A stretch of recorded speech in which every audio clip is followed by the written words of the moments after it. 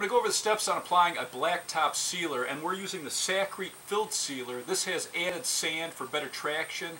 It has a 5-year warranty, so you're not going to have to reseal this for 2 to 3 years, and this is going to cover 350 to 450 square feet. If you turn the 5-gallon buckets upside down the night before, it's going to make it easier to stir. Fill any cracks first and allow those to fully cure, then clean your driveway, clean up any oil spots, and if you hose your driveway down, wait about an hour and make sure there's no standing water.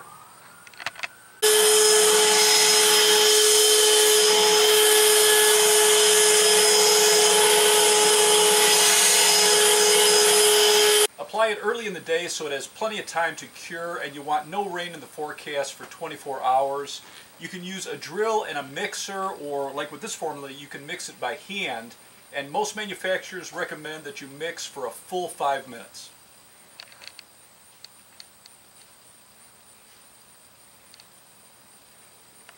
I'm going to use a 3-inch paintbrush and create a border all the way around, and this may go on slightly brown, but it's going to turn black as it dries.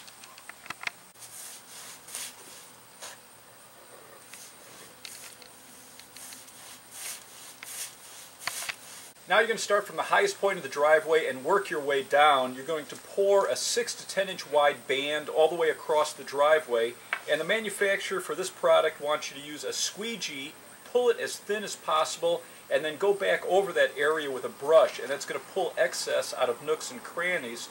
You want a very thin coat, and you're going to get the most durable finish.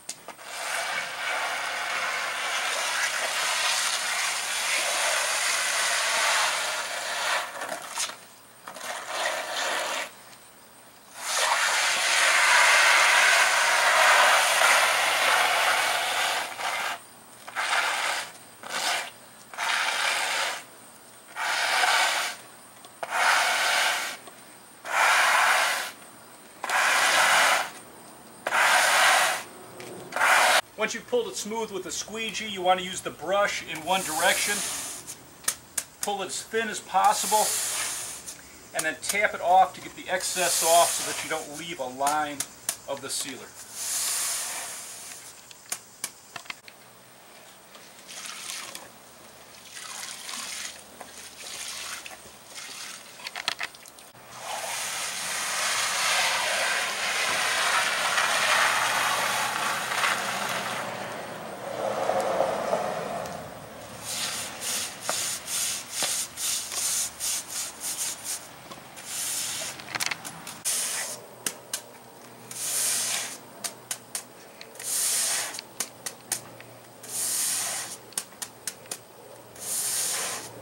When you get close to a sidewalk, you want to make sure you put down a small amount at a time and slowly pull it. You don't want too much left over when you get too close to the sidewalk, because if it's not a very thin coat, it's not going to cure properly.